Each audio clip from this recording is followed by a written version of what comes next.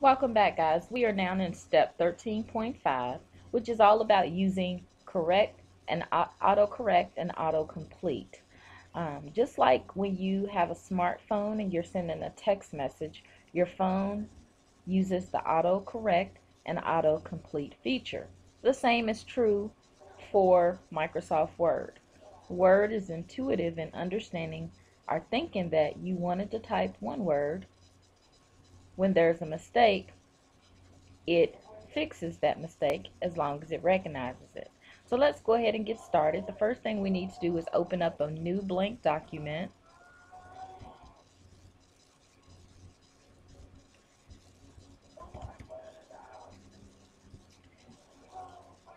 I'll zoom in. And we need to type "it is believed." Now, when you type "believed," intentionally spell "believed" wrong. So Beived.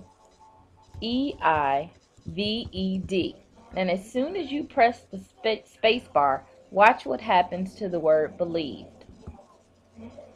It automatically corrected and swapped the E and the I.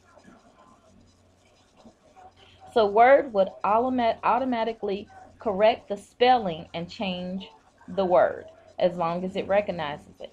So we're going to finish typing this sentence. Let me zoom in a little more.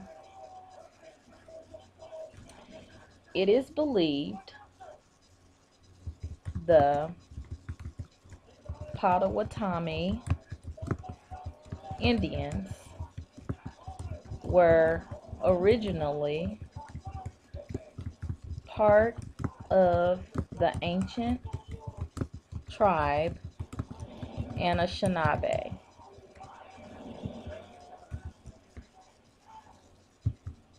Enter.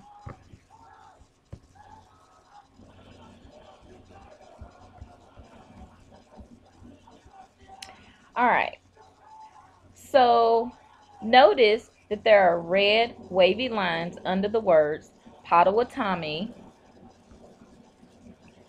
and Anishinaabe. Save the document as Neighbors 1 and make sure you save it to your Lesson 13 folder.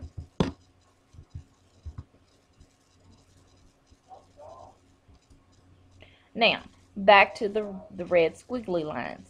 When you are typing in Word and you get the red squiggly lines, always investigate to see why you have the red squiggly lines. Do not leave those on the document for several reasons.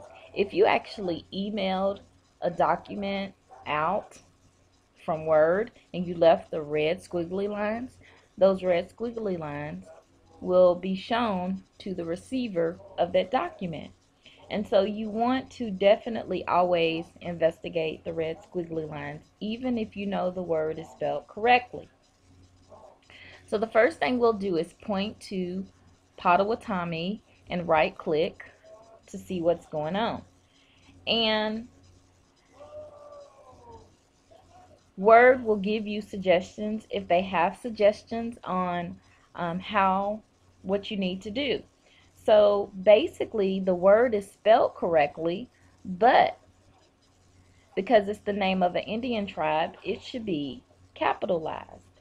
So we're going to select the first option, and it got rid of the red squiggly line. So again, it was spelled correctly, but it needed a capitalization.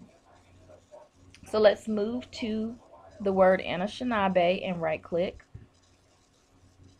And notice the dictionary does not have any spelling suggestions. And we know that the word is spelled correctly. So the reason why we got a red squiggly line is because the dictionary does not recognize the word. So since we know that it's spelled correctly, instead of leaving it be, let's say ignore all.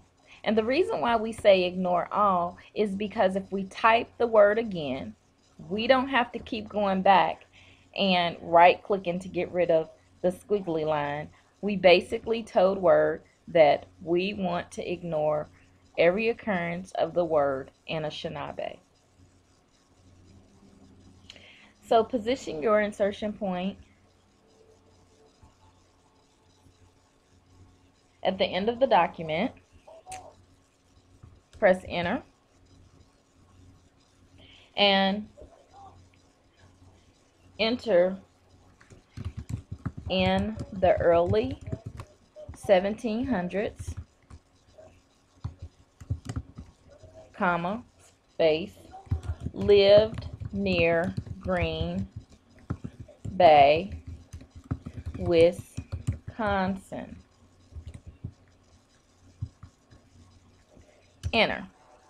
Now, make sure you type your sentence exactly as you see it. For example, Green Bay, Wisconsin is a city and state, so the G, the B, and the W should all be capitalized. You always put a space after a comma. So you should have a space, comma, space, period. Now, after you type this sentence, notice the whole sentence has a green squiggly line. And the reason why it has a green squiggly line is because Word is telling us our sentence does not make sense. So let's right click to investigate what is going on with the green squiggly line. And it tells us that it's a fragment and we should consider revising this sentence. So let's read the sentence. In the early 1700s, lived near Green Bay, Wisconsin. Well, that doesn't make sense. However, if we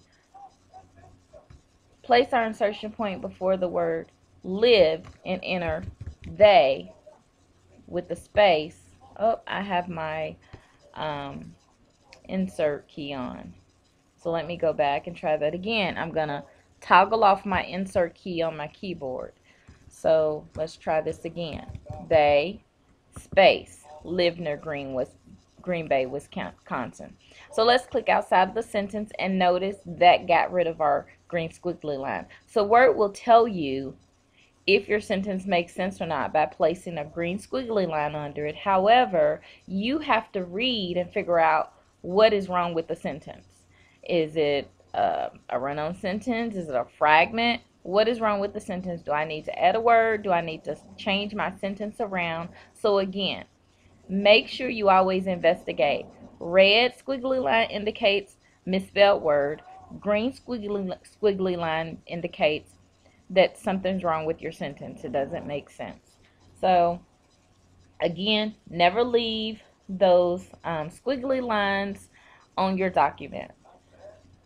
Let's go ahead and save the changes. You've just learned how to use the autocomplete and autocorrect sentence and recognize the difference of the red and green squiggly lines and how to fix them. Save, if I didn't already say save, and I will see you on the next step.